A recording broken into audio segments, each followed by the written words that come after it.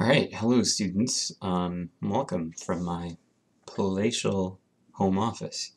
I have a cat who very much likes it when people talk, so she might come and hang out. You might get to see her. But this is for programming.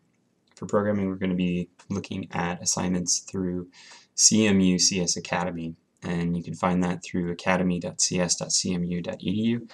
I included the website address in the Google Classroom homework.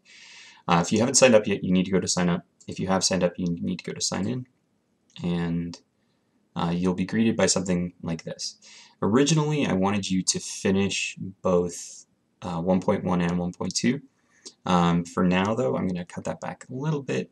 I want you to get through 1.2.3 colors and gradients. You don't have to finish the opacity part. So if you haven't already signed up, then you're going to need to know my teacher code. So if I go to my teacher code here, I can also see who has and hasn't signed up and where you guys are and everything like that. I know it's here somewhere. There it is.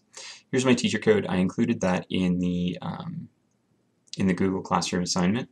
It's DR11-QN20. And then I'll come up as a Radiohead boy. I don't know why I used my regular thing. Whatever, doesn't matter. I can see that right now as of Saturday. Aisel has signed up, Braden has signed up, Mason has signed up. I think this is Jacob. This is Ethan. And I have, maybe this one's Jacob and this one is Dylan. I don't know. Whichever one you are. I know who hasn't signed up. There's 6 people who have, which means there's 5 who haven't. So you need to make sure that you sign up. You need to finish 1.1 and you need to finish 1.2 up to opacity.